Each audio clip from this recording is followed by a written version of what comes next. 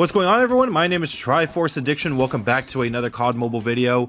So today I have finally done it. I have finally earned the diamond camo for the newly released HOLGER 26 LMG, and just in time right before the mythic weapon comes out. So as of right now of recording all of this, it is currently 12:11 a.m. so we have about a little bit over 18 hours before the mythic weapon comes out.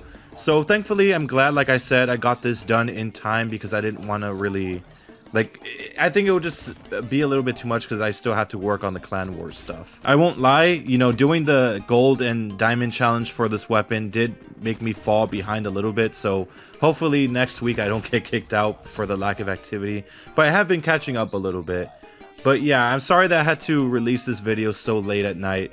Yeah, so basically here it is. Here's the diamond HOLGER LMG. So now that it has been unlocked, I think it's time to, you know, just make my final thoughts about the HOLGER 26.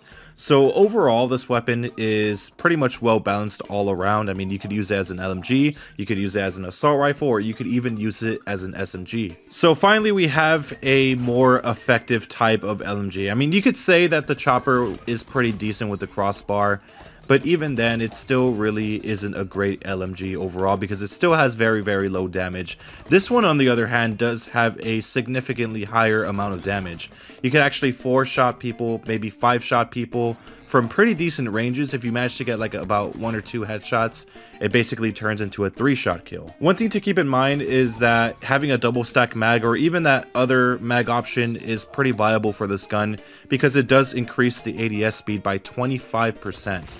So if you're a person that likes rushing, I recommend using one of those, depending on what you have unlocked. But most chances you're gonna already have the double stack mag unlocked. So yeah, if you're a person that is kind of trying to mix it all together, like here, what I'm doing, for me, I know a lot of you guys use Vulture, but for me, I use Toughness a lot because in the middle of gunfights, I really do not like flinching because it can be really annoying and atrocious sometimes.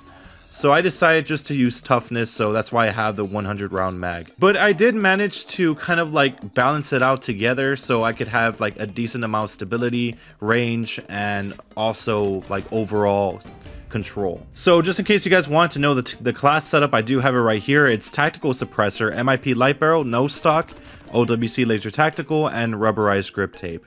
So yeah, this is pretty much the perfect class that I can think of that kind of balances everything together when it comes to speed, stability, and just overall like range. The Tactical Suppressor, I know a lot of you guys are going to question that.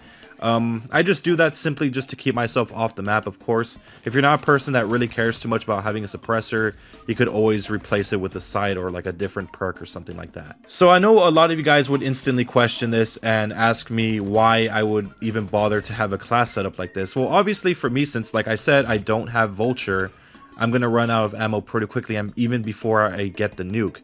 So, you know, having a 100 round mag does help for getting a nuke and just staying alive after that. And also because, I mean, yes, it's an LMG that has so much flexibility, but at the same time, I could use an SMG if I want mobility. Like, I could use a QXR or QQ9. Like, really, what's the difference? So yeah, that's pretty much my take on this weapon. I mean, yes, there's a lot of flexibility options, but you know, the way I have it right here is the way I like it. Of course, if I have to play Search and Destroy or a different type of game mode that doesn't really require me to get a lot of kills, yeah, I'll change the mag. But you know, if it's just going to be hardpoint TDM all the time, especially with me, it's like, you know, this is probably the best setup that I can get, or I could think of at least.